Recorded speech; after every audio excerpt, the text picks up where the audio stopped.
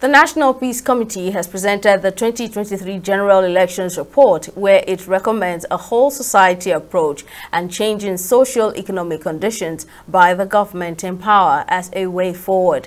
Present at the MPC Secretariat in Abuja, where the report was presented, were the chairman of the MPC and former head of state, General Abdulsalami Abubakar, the convener of the MPC and Catholic Bishop of Sokoto Diocese, Most Reverend Matthew Hassan Kuka, and other members. In the executive summary of the report, the NPC says in 2023, the situation before, during, and after the elections were similar to previous years, but much more profound.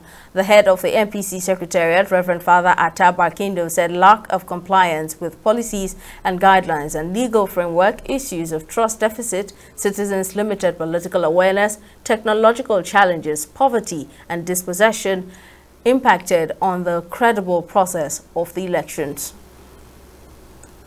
Indeed, there are lots of malpractices during election. This we discussed with the chairman of INEC, and we are going to take it up with the security agencies whose responsibility is really to arrest and prosecute these offenders.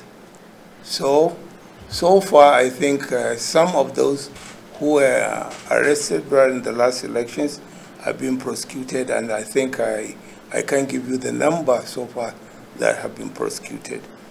But the rate of prosecution in the courts has not really been optimal.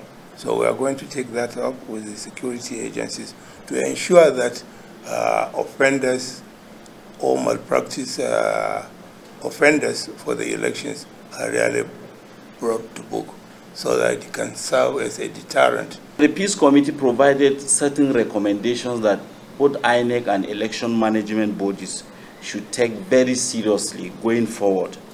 One is the issue of whole society approach. So all of us must be involved in the process to provide free, fair, and credible elections.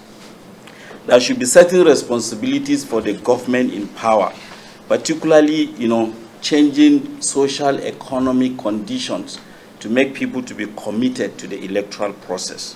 And for the election management body, there are issues where they have to comply with certain guidelines that have been set, in place.